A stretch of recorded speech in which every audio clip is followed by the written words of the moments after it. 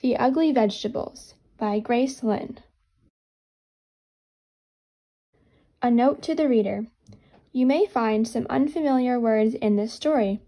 Pronounce them as you guess they sound from the way they are spelled, or turn to the last page of the book for help. In the spring, I helped my mother start our garden. We used tall shovels to turn the grass upside down, and I saw pink worms wriggle around. It was hard work. When we stopped to rest, we saw that the neighbors were starting their gardens too. "Hello, Irma," my mother called to Mrs. Crewmarine. Mrs. Crewmarine was digging too. She was using a small shovel, one that fit in her hand. "Mommy," I asked, "why are we using such big shovels? Mrs. Crewmarine has a small one." "Because our garden needs more digging," she said.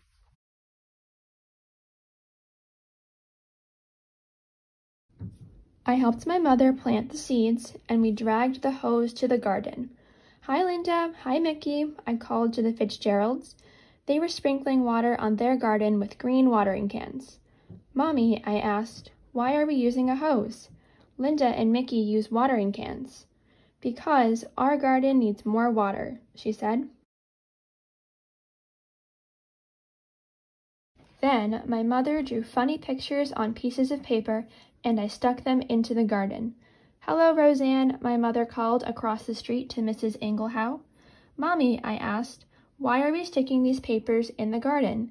Mrs. Inglehow has seed packages in her garden." "Because our garden is going to grow Chinese vegetables," she told me. "These are the names of the vegetables in Chinese, so I can tell which plants are growing where."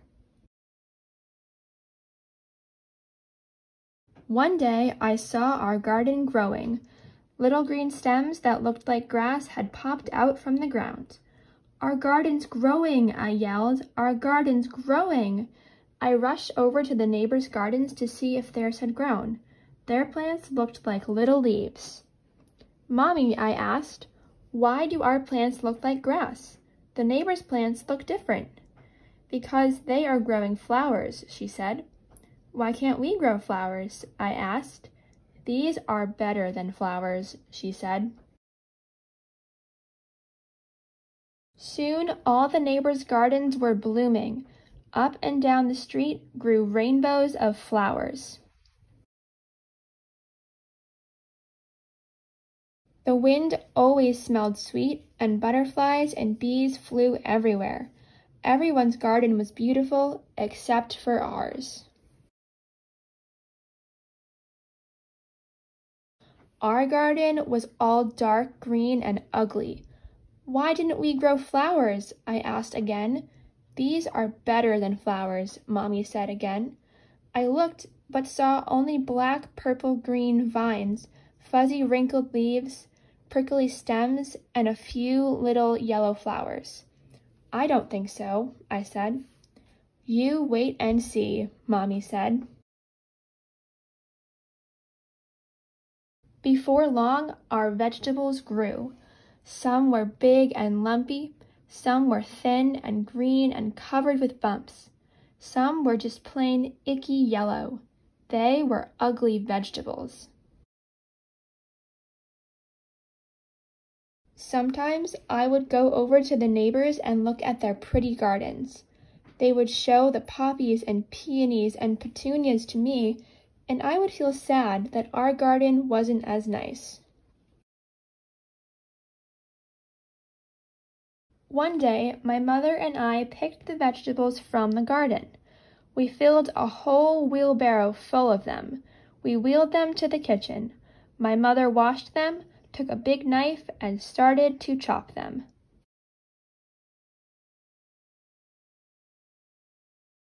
"Ay yow," she said when she cut them. She had to use all her muscles. The vegetables were hard and tough. "This is a xiao hui gua," Mommy said, handing me a bumpy, curled vegetable. She pointed at the other vegetables. "This is shen zai.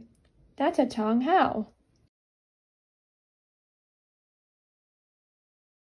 I went outside to play.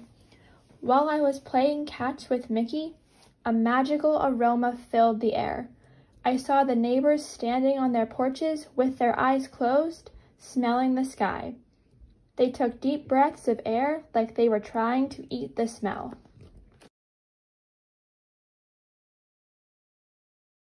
The wind carried it up and down the street. Even the bees and the butterflies seemed to smell the scent in the breeze.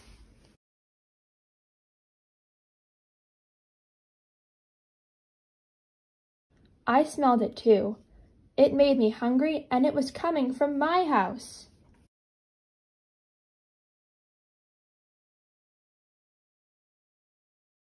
When I followed the smell to my house, my mother was putting a big bowl of soup on the table. The soup was yellow and red and green and pink. "This is a special soup," Mommy said, and she smiled. She gave me a small bowl full of it, and I tasted it. It was so good. The flavors of the soup seemed to dance in my mouth and laugh all the way down to my stomach. I smiled. "Do you like it?" Mommy asked me. I nodded and held out my bowl for some more. "It's made from our vegetables," she told me. Then the doorbell rang, and we ran to open the door. All our neighbors were standing at the door holding flowers. "We noticed you were cooking," Mr. Fitzgerald laughed as he held out his flowers. "We thought maybe you might be interested in a trade." We laughed too, and my mother gave them each their own bowl of her special soup. My mother told them what each vegetable was and how she grew it. She gave them the soup recipe and put some soup into jars for them to take home. I ate 5 bowls of soup.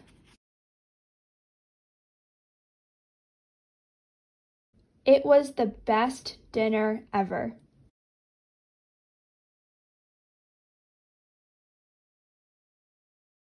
The next spring, when my mother was starting her garden, we planted some flowers next to the Chinese vegetables.